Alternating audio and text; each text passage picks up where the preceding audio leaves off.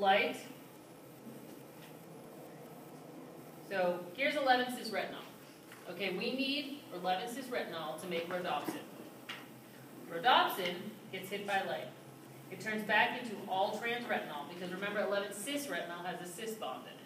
Turns back into all-trans-retinol and opsin, which is what gets stuck to 11-cis-retinol to make rhodopsin. The all-trans-retinol goes back across the membrane so that it can be recycled. We can also take in new all-trans-retinol.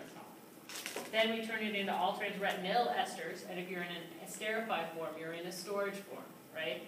And then, when we're ready for it, we convert it to 11-cis-retinol, or we can esterify that form, 11-cis-retinyl esters, so that we have one less step to do.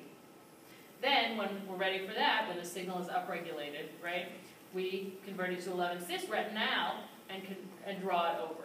So the reason that we're going to learn this pathway, and I've detailed it again later, I'm just giving you the preview, is because it's a good example of how we package, store, transport, unpackage for later. It's just kind of half a view of before, but half of a really specific example of the way that we move fat-soluble things around. Okay. And you can see more detail later. Okay.